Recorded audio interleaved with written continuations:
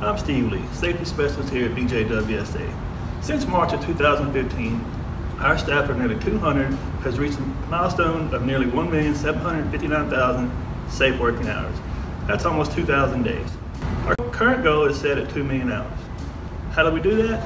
One of our best programs is our Take 2 program, where we ask employees to take a couple minutes, plan your job, make sure you have all the equipment, tools to do your job safely and successfully. Another program is our ongoing, robust safety training, whether it's on specialized equipment or just staying current on PPE regulations, confined space, fall protection, electrical, lockout, tagout, etc. My job is rewarding as a safety person here. Our employees are the main reason for our mission statement: to inspire trust and enhance public health.